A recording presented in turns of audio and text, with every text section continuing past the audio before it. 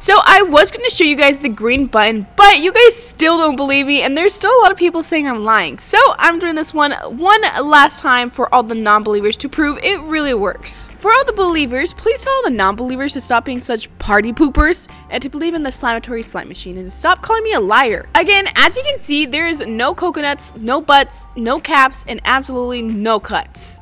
Now, here comes the slime. As you can see, it's perfectly real and totally not fake slime. I mean, how would you even fake slime? Like, you gonna put chunky water or something? Do you guys have chunky water? Now I have a nice container of clear slime, and since the holidays are coming in, I'm turning this one into a Christmas slime. For this slime, I'm using two of my new products I'm coming out with soon. I'm using Holiday Sprinkle Mix and Frosty White Glitter.